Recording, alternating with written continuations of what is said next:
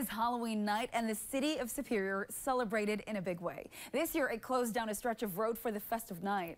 Hammond Avenue was closed to all traffic from Belknap all the way down to 28th Street for trick-or-treaters.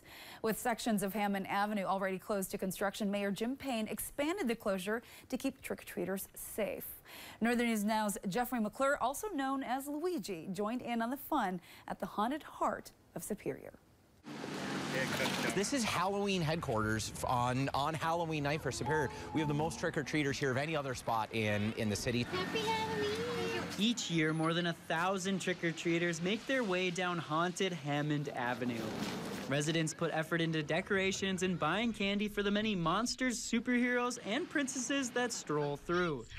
But on Hammond, it's different. Dan Kittleson has lived on the streets since 2008 and loves getting into the spooky spirit. I've just always liked Halloween. Ever since I was younger, when I stopped trick-or-treating, basically, I started decorating my parents' front yard, and it just kept going from there. In an effort to make the night even more special, Mayor Jim Payne announced a 13-block closure of the street, alleviating safety concerns for many parents. I feel super safe. Like, I love it because we were just saying, like, nobody's out on the roads. And I know from past years, like, especially that intersection on 21st and Hammond has always been kind of a iffy, situation as far as safety is concerned. And on a night when the children zigzag through the neighborhoods, the community supports the closure, saying the detours and extra drive time is worth it. It doesn't just belong to cars, it belongs to everybody. And when we're going to have a neighborhood festival that's centered around kids going door to door across the street back and forth, the kids come first. And tonight they did. It's fun. I like getting candy and dressing up as whoever I want to be.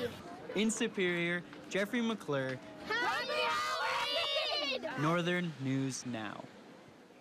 Such cute kiddos. Yeah, what an awesome place to be tonight. And the stretch of Hammond Avenue is now back open. As for the construction from Belknap to 21st Street, Payne says it is expected to be completed next week.